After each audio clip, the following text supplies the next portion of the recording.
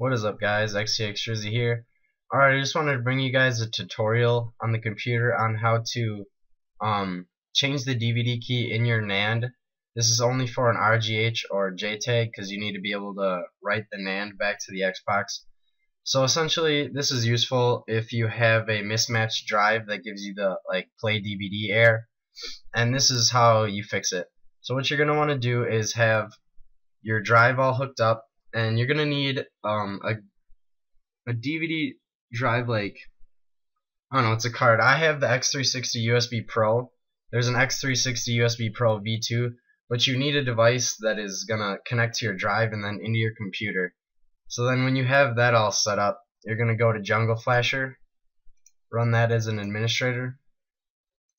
Now with Jungle Flasher, when you guys first download it, you're more than likely going to get an error, and you're going to get a couple errors saying you need to download some stuff. So what you're going to have to do is download the Portio 64 driver.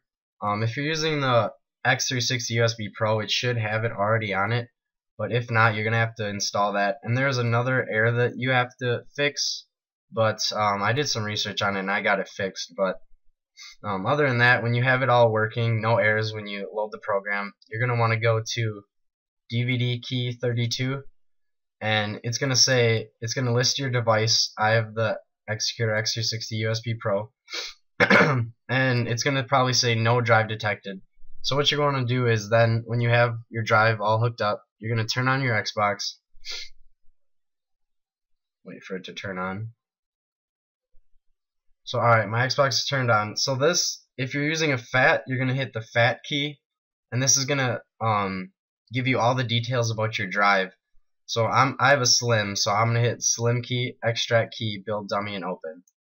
So when you click that, hit no for that. This is gonna run here.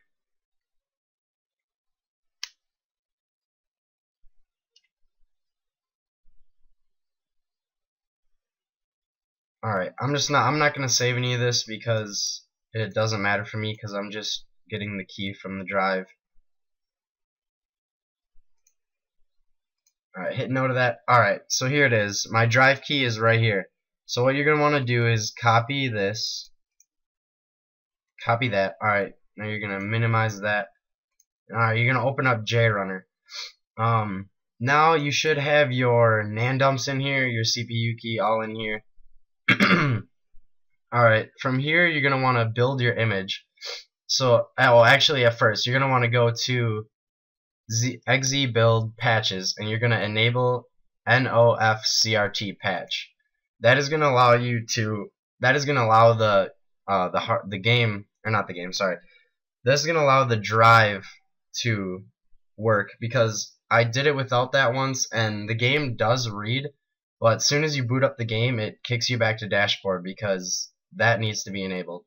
So from here, you're going to go to Advanced Z-Build Options, and then right here is a DVD key. This is where you're going to enter in the DVD key that you extracted from your drive. So I'm going to paste mine in there, and then you can just hit OK.